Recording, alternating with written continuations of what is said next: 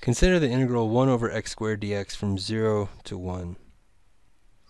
Now this might not seem like that crazy of an integral, but let's look at what we're really trying to find here graphically. Now from our Desmos plot, you can see that if we wanted to find the area in blue here, that's not going to be too bad in this case. But the problem here is that our lower limit is actually not there. It's actually going down to 0. And as you can see, when you bring a, or the lower limit closer and closer to 0, you can imagine that this function value here is going to get increasingly higher. In fact, when x equals 0, it's going to be, that function value is going to be undefined. It's going to be infinity.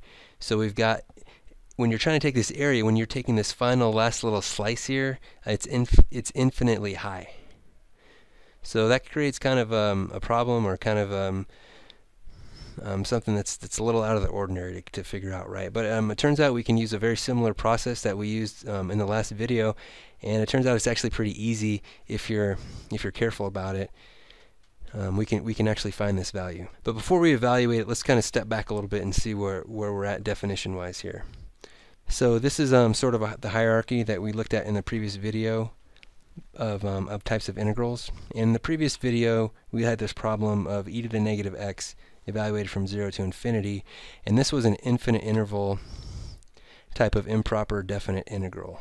And we found it was equal to 1 and found that it was convergent. Here we're looking at a different type of improper integral, and we're going to call that discontinuous integrand. So this integral here is discontinuous integrand, and it's discontinuous because, as you saw in that graphical explanation, that when you take your lower limit down to 0, that this integrand value is actually going to be infinitely large, which makes this an improper integral. But it's not actually too hard to solve. We just have to be careful with our limit notation, and we can do it fairly easily. Which will bring us to the question of whether or not this discontinuous integrand type of improper definite integral is convergent or divergent. So let's consider that graphically. So here's our plot again, and the idea is if we make a get closer and closer, is there going to be an infinite amount of area that falls in the blue here, or is it going to converge to a definite value? It's not really clear just from looking at this, so let's take a look. So first thing we want to do is convert this improper integral over here to a proper integral, represented by the integral over here. And it's proper because now we have a, which means that the integrand's not actually going to be infinite necessarily. So, but we have to do to maintain this equality is to make sure that we're looking at a as it approaches 0 from the positive side. Because as you recall graphically, we were just kind of going from a equals 0.1 back closer to a equals 0 on the positive end.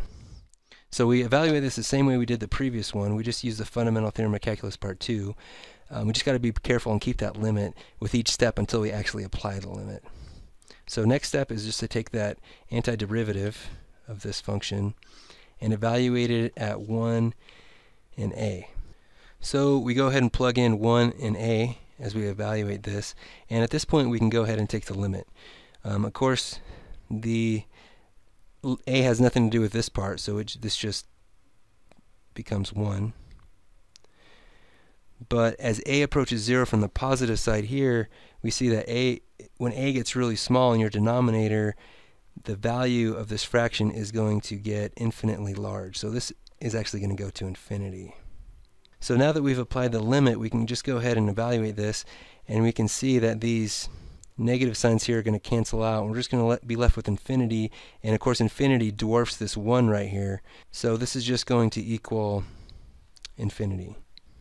Now if we take a look back at our graph here, what we're seeing is that when a gets really close, that area is just going to grow without bound. It's going to grow infinitely large. And if you want to think of that maybe as sort of intuitively, we're just saying like there's think of this as sort of a funnel that has all the area in it, and this funnel is sufficiently large that you can squeeze as much area into this funnel as we like. That area under here is going to increase without bound as we push a closer and closer to 0. And we can actually show that numerically too here, because my area is just going to be the integral over this region here, as shown numerically here.